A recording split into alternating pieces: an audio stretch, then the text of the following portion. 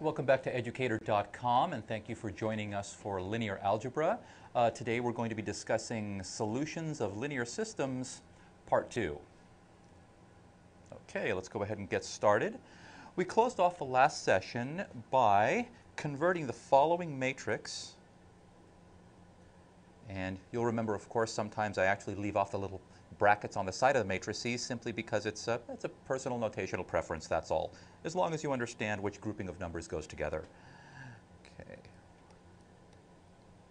We had 1, 2, 3, 9, 2, negative 1, 1, 8, and 3, 0, negative 1, 3, and we converted that to reduced row echelon form to 1, 0, 0, 2, 0, 1, 0, negative 1, and 0, 0, 1, 3. And notice the reduced row echelon form, it has 1 as leading entries, and wherever the row has a 1 that is a leading entry, everything else in that column is a 0. This column, of course, doesn't matter because it's the third row here, so it is irrelevant as far as the definition of reduced row echelon is concerned.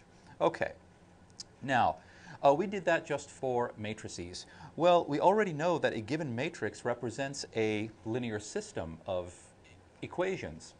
So this system looks like this in terms of the variables.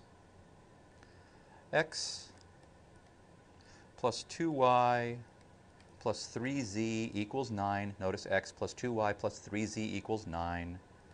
And then 2x minus y plus z equals 8. And then 3x plus 0y. You don't necessarily have to put this there. I like to put it there simply because for me it keeps things in order, in line, and it just keeps things consistent.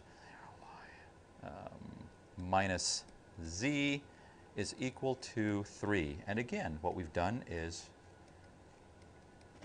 whenever we transform a matrix from the standard matrix to its reduced row echelon form, we form an equivalent system. So what we've produced is the following. This time I'm going to actually avoid the zeros.